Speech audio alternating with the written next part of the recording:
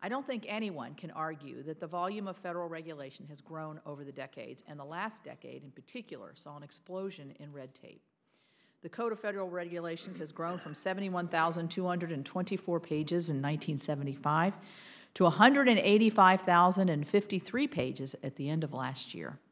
The Federal Register mirrors this regulatory expansion. Last year, 95,894 shattered the record of the most pages entered in a single year. Of the 10 highest annual Federal Register page counts, 7 of these occurred during the last administration. And the results of all that regulation have been predictable: the slowest economic recovery from any recession since World War II, an increase in litigation instead of investment, meager job creation and wage growth, and more businesses dying than are being opened. And a transfer of power. I would even argue that the legislative authority itself from Congress to the executive branch that would confound, I believe, our framers of the Constitution. Politicians, bureaucrats, and the media have been fixated on the biggest, most headline-grabbing regulations of the past few years: Obamacare implementation, Dodd-Frank, and the EPA's Clean Power Plan, just to name a few. While these are massive regulatory expansions touching huge sectors of the economy and rightfully deserve public and political scrutiny, there are many more regulations being imposed outside the spotlight, largely unnoticed. That's the subject of today's hearing. This will demonstrate that they haven't gone unnoticed by the businesses, families, and communities suffering from the impacts of all this red tape. The 4 bills being considered by the committee today are narrowly targeted to simply and easily provide regulatory relief and certainty for industries that will unnecessarily suffer outsized costs from EPA rules and actions. As we will hear, the companies affected aren't huge multinationals, but American family businesses across the country, their workers, and their customers. My bipartisan bill, S. 1857, introduced with Senators Shelby, McCaskill, and Manchin, would extend the deadline for 3 years for the wood heater industry to meet new emission standards.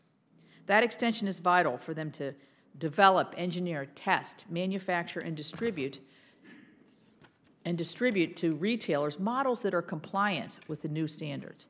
It also makes common sense when the EP itself has not even certified the new test procedure for these wood stoves and hydronic heaters. It is hard for anyone to study for a test when you don't know what will be on it.